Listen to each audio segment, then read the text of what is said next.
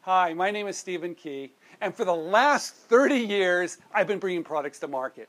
And I'm going to show you exactly how I've been bringing my simple ideas to market without risking a lot of money and no experience, and I'm going to make sure you don't have a garage full of stuff you can't sell. When I first started out, I would make things, and I would take them out to street fairs and sell them for over 7 years. And I learned very, very quickly how to find the winners. And I'm going to teach you exactly how to do the same thing. My first job, it was at Worlds of Wonder. It's the late 80s. I helped bring to market 2 #1 hit toys, Teddy Ruxpin and Laser Tag. And I want to share with you the information I learned on how to find those winners and how to understand manufacturing. It's very important. You see, the last thing you don't want to have is a garage full of stuff.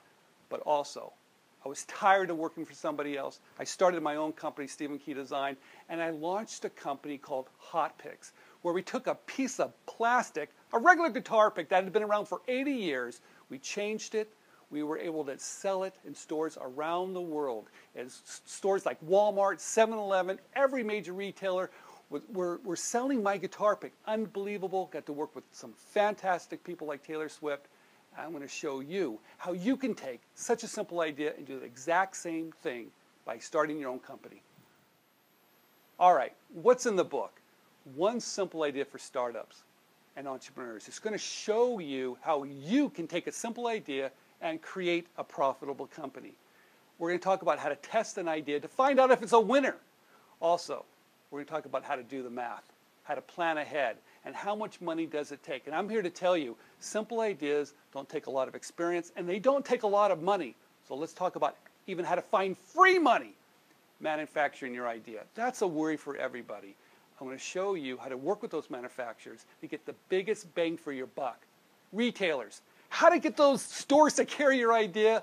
I'll show you all the tips that I've learned along the way of how to get in the door and get them to keep ordering your product. But also, how do you watch your back? What about the competition? They're always coming after you. There's some very clever ways, from patents to non-patents, how to leverage your size and beat the competition. Because we're going to look at their strength, and we're going to talk about their weaknesses, and we're going to take advantage of it. Also, how to create demand, how to create the buzz and build your army of people helping you sell your product. I'm going to show you how to do that. But the last thing, the most important thing, how to grow your company. How to take that simple idea, start small, start regional, go national, grow it globally. We're going to talk about how to do that so you're not spending a lot of money. I'm going to take away that risk. I'm going to kick that fear to the curb with one simple idea for startups. Please buy the book. You'll enjoy it. I guarantee it.